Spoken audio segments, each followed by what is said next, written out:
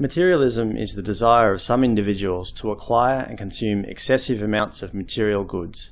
Conspicuous consumption is a similar concept, except the goal is to show off one's wealth in an overt way. Materialism and conspicuous consumption often go hand in hand. That is, somebody who likes buying lots of expensive goods often enjoys publicly displaying those goods. Chinese consumerism. A few decades ago, Chinese were extremely frugal. Very few people owned cars, as most rode bicycles. It wasn't unheard of people being attacked if they went around showing off their wealth. Fast forward to today, and now China has overtaken the US as the world's largest car market. Private schoolgirls no longer want normal shoes, but the latest designer ones. I know this for a fact, because one of my wife's relations is desperately seeking the newest, most expensive shoes one can buy. It's not just her. All her classmates are stomping around in the latest Gucci or Buscemi shoes. At around $1,500 a pair, one must wonder who needs such an obviously overpriced item.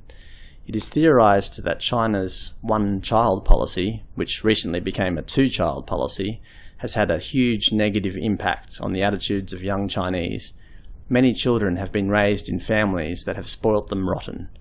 While I was working over in Beijing as a private kindergarten teacher, one of my students' parents invited me over to their home a few times. I soon realized how much they were spoiling their 3-year-old son. Any toy he wanted, they bought. Any food he wanted to eat, they provided. And it wasn't just them. The boy's extended family did the same. He literally had a single room almost filled with toys. I could tell the parents felt a little bit embarrassed by it, but they still allowed it to happen. Obviously, any child who is raised in an environment where everyone around them is doing everything possible to satisfy their every desire, then that child is going to think that they are king shit. I saw it at the kindergarten. Kids treated other kids with contempt. I also saw the parents every morning dressed up in their latest designer gear, trying to show off to the other parents. It was a sad state of affairs. Reasons for materialism and displays of wealth. Capitalism. Obviously, our whole economic system relies on people buying stuff they don't need.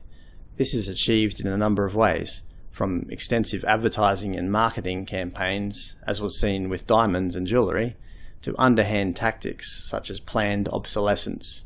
It's terrible for the environment, but as long as we keep our current form of capitalism, greedy companies will continue to convince us to buy shit we don't need.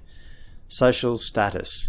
Some of us see owning stuff as a way to increase our social status. In places like China, fine wines are bought purely to impress business associates. The government even had to crack down on extravagant displays of wealth by forcing government workers not to buy top-of-the-line Baijiu, Chinese white liquor. Some of us think that buying a Lexus is going to impress other people. I think it makes you look like a dick. Self-worth. For whatever reason, some people think that they have to prove to others that they are a success by showing them how much they own. This is one of the reasons I quit using Facebook, at least my personal account. It started to get on my nerves that every second person was putting up a picture of their new car or house, basically saying, "Look at me, I have a new car, do you feel envious of me?" Aggressive ostentation. This is a theory by the American journalist Dick Meyer, who stated that aggressive ostentation is a form of antisocial behaviour that occurs as a result of people feeling like they have become anonymous within their societies. In the past, the blacksmith of a village was well known and respected, but now most people feel like they are nobodies in their communities. By buying and displaying lots of material goods, they get attention, even if it's not of the good kind. Happiness. Although most of us probably know that happiness gained from buying stuff is fleeting, many people still do it in the vain hope that they will become happy. It's an illusion that was probably introduced to us by the large advertising companies. Just look at any Coca-Cola ad. Happy faces and pretty people all around. Downside of materialism. Income inequality. High levels of conspicuous consumption almost certainly indicates a larger social problem of income inequality. Obviously not every child in China is prancing around in Buscemi shoes, probably only the top 0.4%. Any society that allows such inequality will eventually fail or suffer a major restructuring.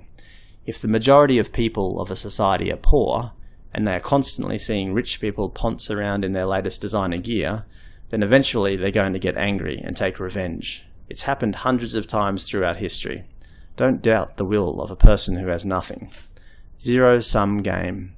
When a person buys something to try to increase their social status, they in turn reduce the social status of other people around them. Other people then have to go out and purchase more things in order to keep up, consequently forcing the original person to go out and purchase more in order to stay on top. It's much like an arms race where countries have to keep on increasing their military budgets in order to keep up with their neighbours. It actually doesn't benefit anyone and is bad for society. Low self-esteem. The people I've met who I would classify as suffering from materialism almost certainly have low self-esteem. I don't blame them. It's almost definitely a result of their upbringing. Parents have got to instill the right values into their children. If we are constantly buying our children everything they desire at the drop of a hat, they will never learn some of life's most important lessons like patience, hard work, and earning what you get. We should be striving for a society that teaches our children to help one another. Instead of teaching them that material wealth is good, we should be showing them how to share and care for one another. What's the point of owning a Rolls Royce if it's only going to distance you from the rest of society?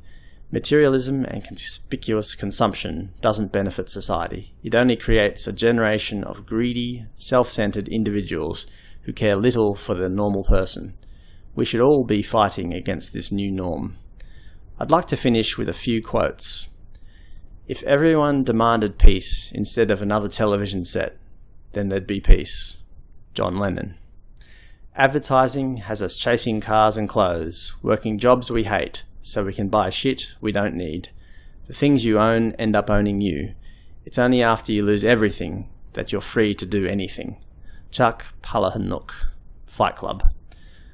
The world says, you have needs, satisfy them. You have as much right as the rich and the mighty. Don't hesitate to satisfy your needs. Indeed, expand your needs and demand more. This is the worldly doctrine of today, and they believe that this is freedom. The result for the rich is isolation and suicide. For the poor, envy and murder. Fyodor Dostoevsky, The Brothers Karamazov.